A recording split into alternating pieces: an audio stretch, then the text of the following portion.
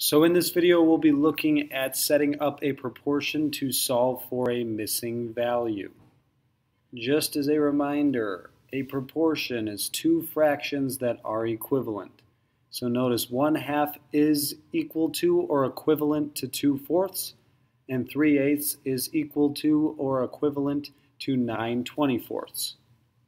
Okay, so for the first problem, it says John earns $1 for selling 4 oranges. How much money will he make if he sells 8 oranges?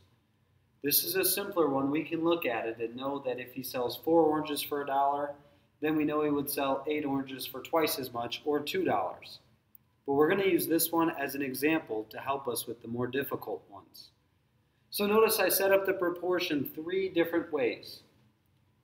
All I'm doing is taking the information they give me and putting it into the proportion. So notice we have the $1 over the 4 oranges is equal to X, which is what we're trying to solve for, the amount for 8 oranges, over 8, which is the 8 oranges. When we set up a proportion, we can use the strategy cross, multiply, and divide to help us find a missing value. So how we do that is we cross multiply the two values we have. So in this case, it would be the $1 times the 8, and 1 times 8 is equal to 8.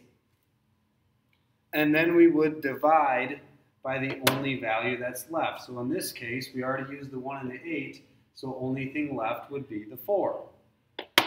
So we have 8 divided by 4 is equal to 2. And just like we said, we know it would be $2. So notice the first one does work. Now let's check the second one. Notice it's set up a little differently from the first one.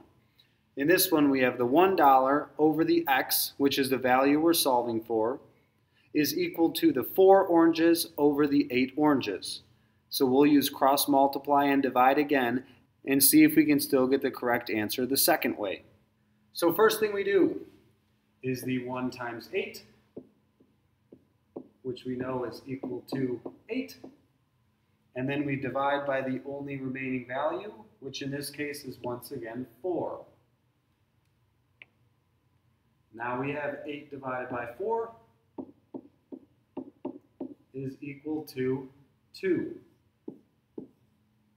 which once again we know is the correct answer. So notice the first and second ways both worked. We'll look at why in just a second, but let's look at the third one first. So I have the $1 over the 4 oranges is equal to 8 oranges over our missing value, which if it works correctly, once again, it should be 2. So let's try it out. The first thing we do is cross multiply and then divide. So we have 8 times 4, which is equal to 32. And now we take this 32 and divide it by the only thing we have left, which in this case is a 1. So 32 divided by 1 is equal to 32.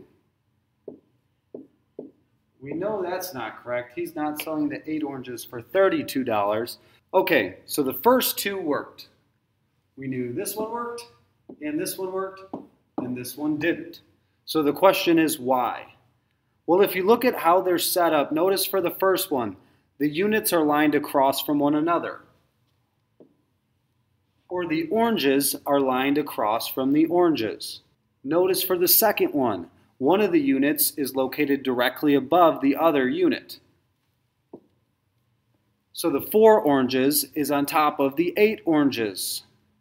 Notice for the third one though, they are not across from or on top of one another, but instead they are diagonal. This is not good. In order for it to be a correct proportion, we need to line up the same unit either across from one another or one on top of the other. So now the first one we knew was pretty simple. We knew it was 2 before we even had to solve it using the proportion.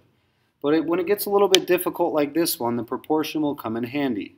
So Joe runs 1 mile in 6 minutes. How far can Joe run in 15 minutes if he continues running at the same pace? What I like to do is just throw the information right in the proportion. So first thing I know Joe runs 1 mile, and he runs that 1 mile in 6 minutes. Now, do they give me any more information? They do. They say, how far can Joe run in 15 minutes? So we know we're working with 15 minutes. Think about the last slide, the examples we went over. Remember, the same units have to be either across from one another or on top of one another. So since I can't put the minutes on top of one another, I'm going to put them across. So 6 minutes, 15 minutes across from that. So now that I have all the information they gave me thrown in there, I can put the X up there if I would like to. And since we already know what my unit's going to be, I can put in the miles as well.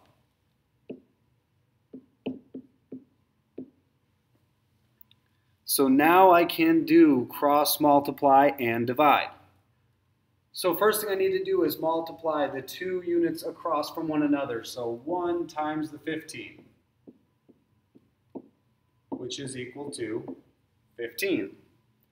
Then I would divide by what I have left. Well, all I have left is these 6 minutes. So I would do 15 divided by 6 is equal to 2.5 miles. So I know that Joe can run 2.5 miles in 15 minutes. Okay, next one. Christian mows 1.5 lawns with 2/3 of a tank of gas. How many lawns can Christian mow with 2 tanks of gas? Same thing I did before. I like to put the information in the proportion right away. So I know 1.5 lawns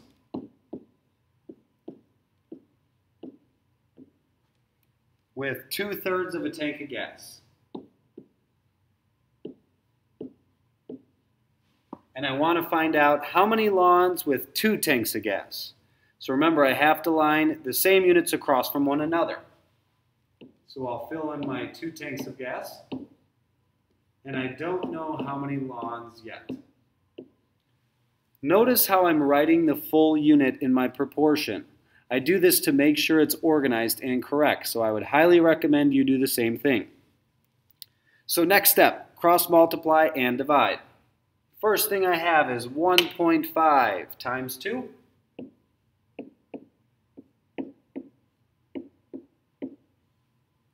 Which is equal to 3. And then I divide by the only thing I have left, which in this case is the 2/3 tank of gas. So I have 3 divided by 2/3 is equal to 4.5 lawns.